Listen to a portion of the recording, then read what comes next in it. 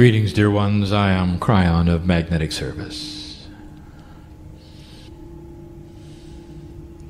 Once again, my partner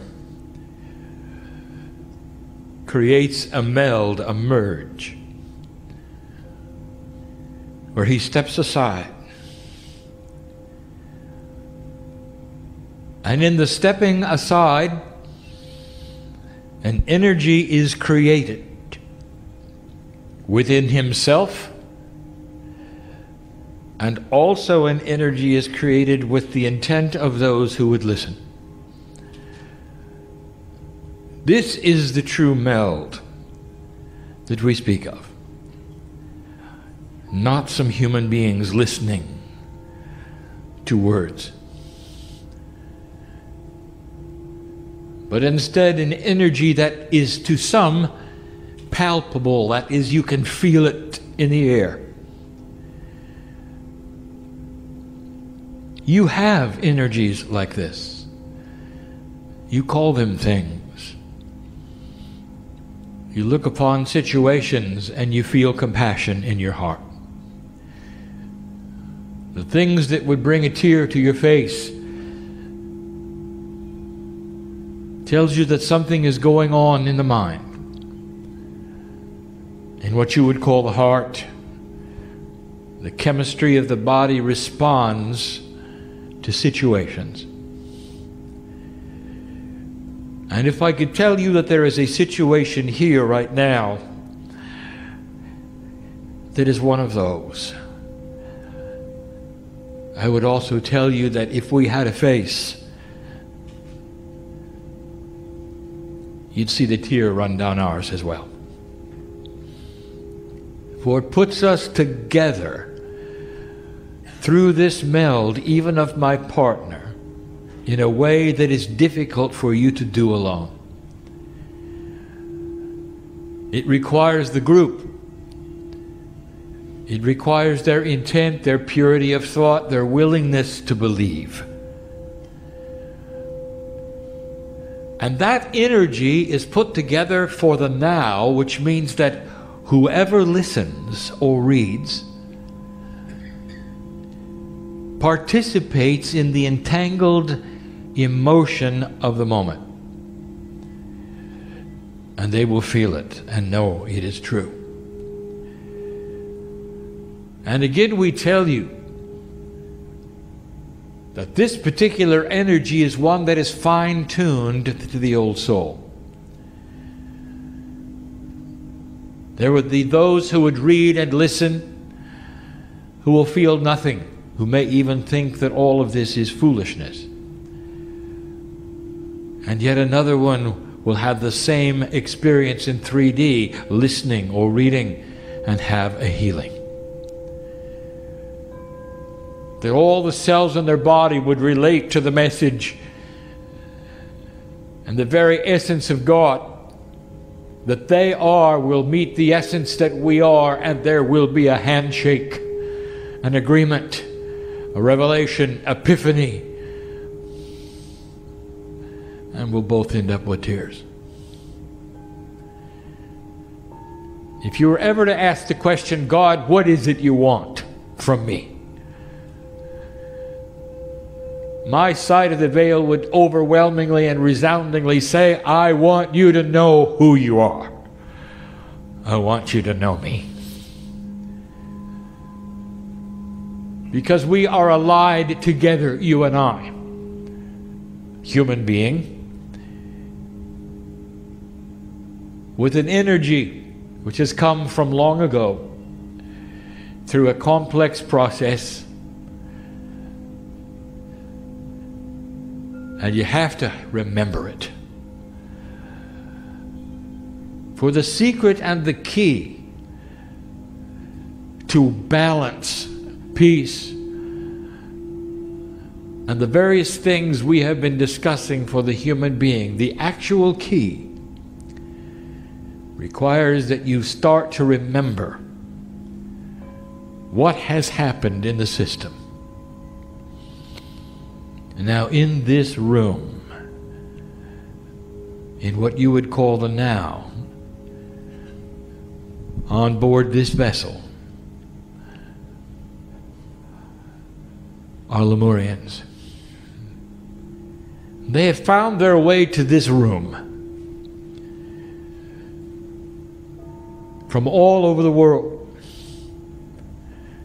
to participate for a moment or two in truth. And so I put the energy of remembering on you.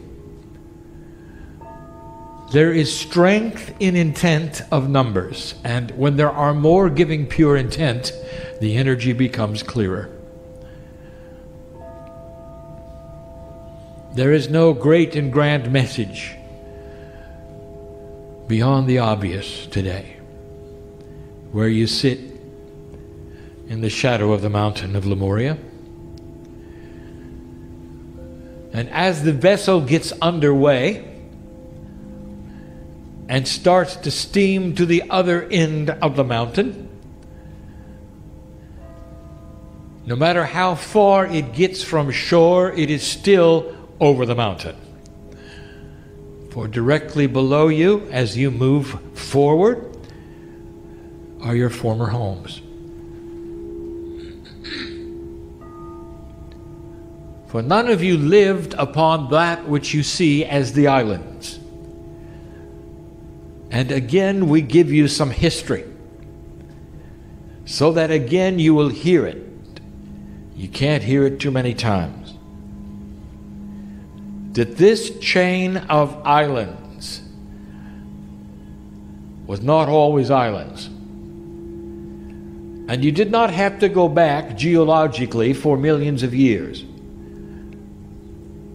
Literally only 200,000 will give you the attribute that we speak of, and geologists will laugh for a while. For this is a hot spot. Hot spots on the earth are known by geologists for what they represent. A tremendous pressure of magma upon the crust of the earth, both under the sea and above the sea.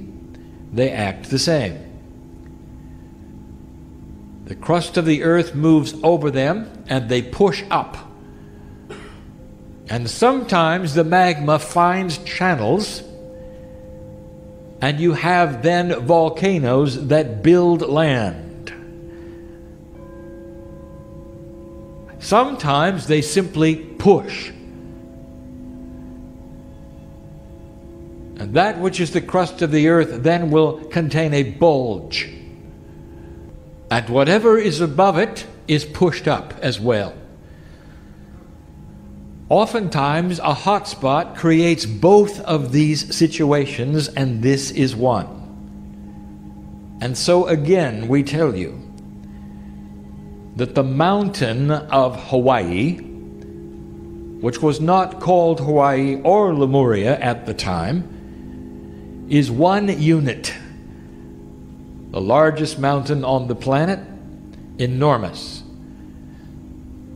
And the hot spot, the pressure under it, built this mountain through volcanic action. And it did so for millions of years. But there came a time as the crust of the earth moved over the hot spot that the crust would become clogged. That is to say, the channels that built the volcanoes would temporarily, for several thousand years, become closed. And the result was a bubble, a bulge. And the entire mountain was then pushed up until it could be released through another volcano. And this is where you come in. For this is how you knew the mountain. For 80% of this mountain was above the water, not all of it.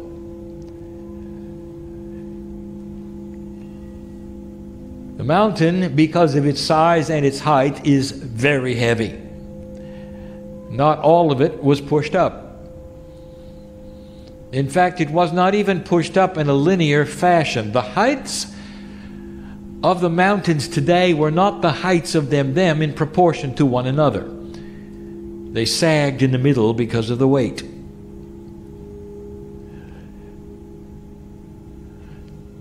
So what happened, dear ones, to your home? Your homes were contained on the side of the mountain where it was not cold. Science will eventually find the glacier marks on the tops of these islands, and they will know that at one point in time they were far higher than they are now.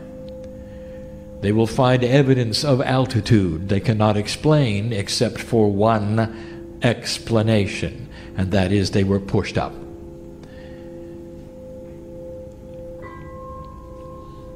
And here you are, in the same place you were. And so I will shorten the history just by telling you that two things occurred that were very frightening to the Lemurian when the hot spot started to subside. It was slow, as geology is. It took a long time for it to subside back to the area it is now. But as a Lemurian, used to having one mountain watching the water come up slowly, you had no idea what was happening. It could have covered you completely.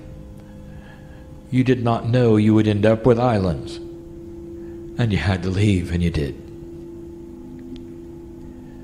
If you listen to the modern story of the beginning of humanity on the Hawaiian Islands, it starts less than 3,000 years ago, populated by others coming to these islands. That's modern history, not ancient history.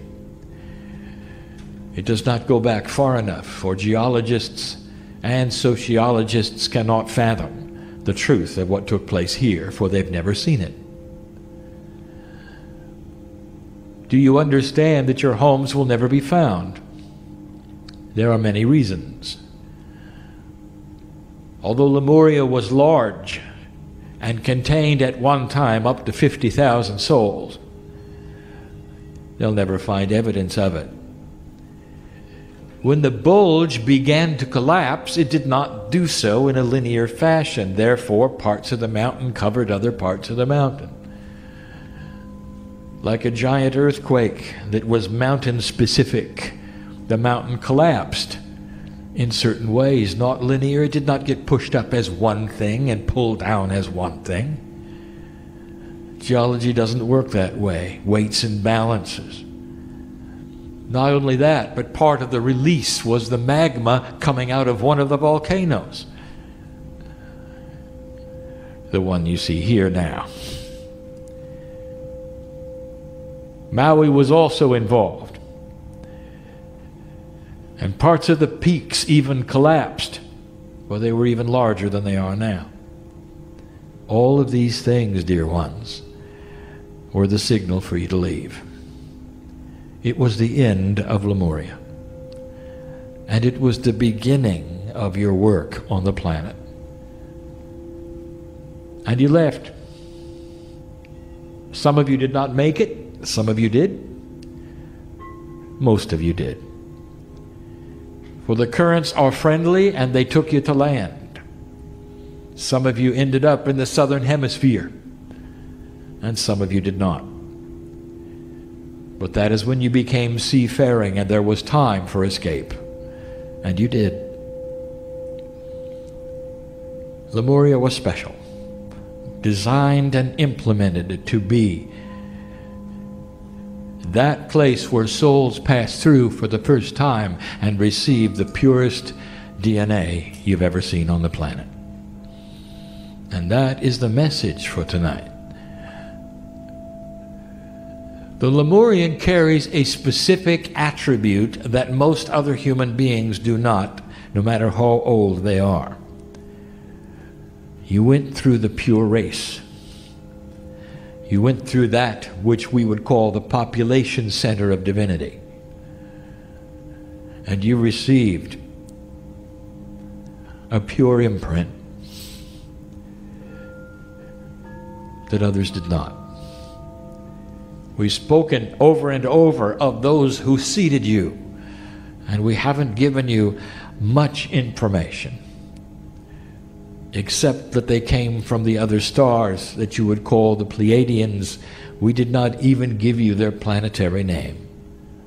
We give you no hints at all of their solar system, of the stars that connect them energetically, for we want this all to be something that they will give you when they come back. But they carry the energy of the seven, which is divine. They carry the compassion of the mother, which is female. And this was the teaching in this very place. And here is something you should know. They stayed a very long time. They did not come and seed and leave. And we have given you this information before. Like the other places on the planet, in a quantum way they remained. And some of them never left. Now, one of them visited you yesterday. Just for a moment. This is for those in the room to hear. One of them visited you yesterday, just for a moment. Took the form of a small white bird. A sign that said, we're here,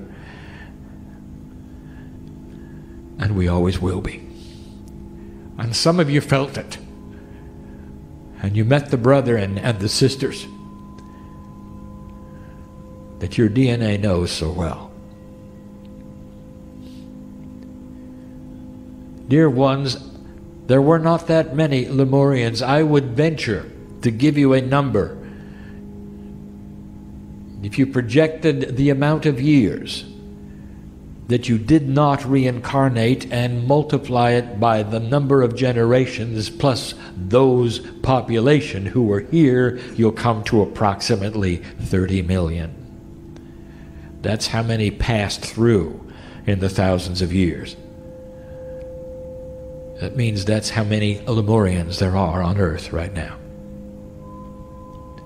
It's a much less than the 0.5% we have told you about of the Earth that must awaken. The rest of them are other old souls, but not Lemurians. Now, what does that mean the Lemurian has that other old souls might not? And you might ask this, you might say, well, we may have it easier because we got the pure information. They got the pure information also. So what's the difference between you and them?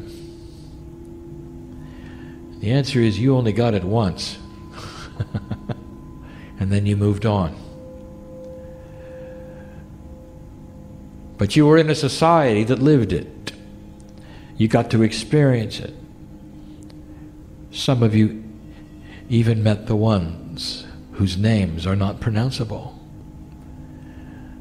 You sat in front of the teachers from another star system. In your Akash, you can see their face. You knew them better than anyone else, and that etches itself right into your Akash and stays there, dear ones. You know what they looked like. It changes who you are. And now we tell you the task of the Lemurian is to reawaken to the DNA that you had here under the shadow of the mountain. To recalibrate that which is the DNA you have now to that which you had in the Akash. And because the Akash is multidimensionally stored in the DNA, it means that it is available instantly, that years make no difference, that the thousands of years and the generations that you have been and the lives that you have been are meaningless in a linear way. You don't have to dig down deep to find the Lemurian that you are. It lays there in its divinity looking at you. that the faces of the sisters are there for you to observe again in that which you would call your intuitive power. And you can feel that which is the purity that you received in this place that you are now. And so the gauntlet is thrown to you, Lemurian, because these 80 million who are all here on the earth right now have to do more than the rest, because they have the memory and the rest do not. It brings you en masse to an awakening and a recalibration. Sometimes it makes you feel unworthy because of the task in front of you. Sometimes it makes you feel sick because of what is before you. It fogs the mind and the imagination because you can't quite understand it or figure it out. But that's why you came. There will be Lemurians, even those in the room, who don't want to go to this place and won't. There is no mandate that supersedes free choice. It says just because you're here and just because you're a Lemurian means you have to do this. And you'll hear it. And you may or may not act upon it compassionately or fully. And I'm telling you that you have time, and there's no judgment in this, for a Lemurian is always a Lemurian, today and tomorrow, and for the life of the planet. And some of you will take the gauntlet and awaken now and work with it, and your lives will change, and some of you won't. No judgment, only information that tells you, should you choose to open yourselves to the potential of your Akash, this will happen sooner than later. And the masters that showed you what it looked like to have DNA which operated at a higher level will actually then come into your life and show you how to make yours begin to do the same again. This is the attribute of awakening to a quantum reality, a multidimensional attribute of humanity that is seen and felt.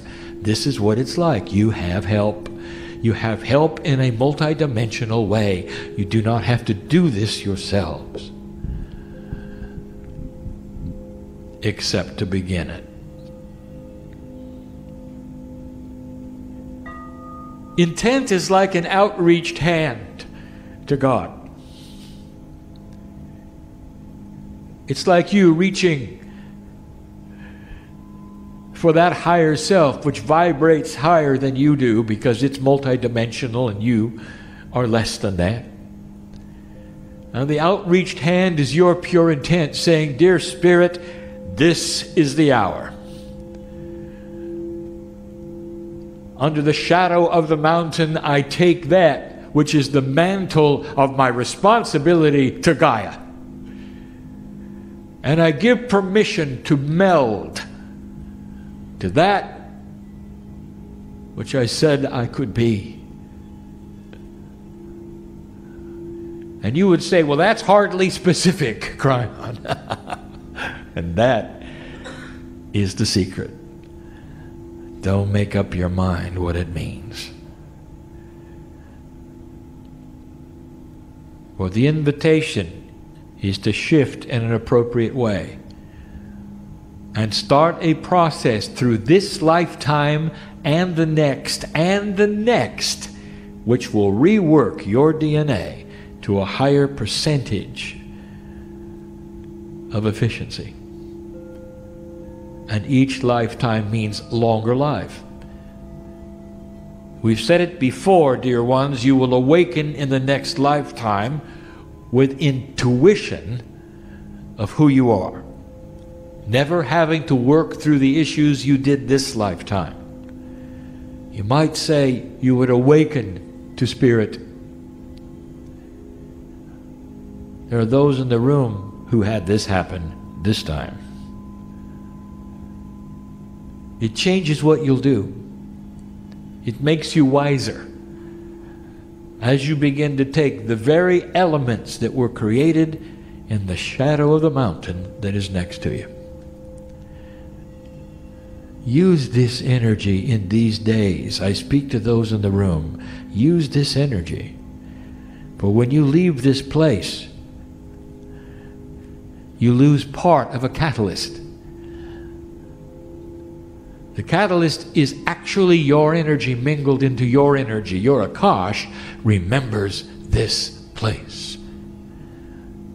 The crystalline grid that you helped to set remembers you. It resounds to the soul that you are. And between the two of you, an agreement is set. It helps your healing, dear ones. Situationally, it helps the wisdom that you have to work with the puzzles of 3D. Emotionally, it gives you the compassion to walk through life with a different perception of what is around you. And eventually, it gives you the Lemurian mind. If I could take you into the future, you're going to see a number of generations, and you're going to start to see something that no one expected, a special group of human beings who think differently. And civilization will see them as the wise ones. I speak now of what happened to the Pleiadians and the ones before them. And those will become the leaders. And humans will look to them and see that they are wiser. And I will tell you who they are. For their homes are underneath the ship. I want you to go from this place with perhaps a different perception than you came. And now for the listener and for the reader, you are not excluded, for the eyes and the ears that would come to this particular message are drawn here synchronistically, because your home is also under the ship. That is who is awakening to these messages and will be touched by them. It's a homecoming. It's physical, it's compassionate, it's mental, it's emotional. It involves the entire print.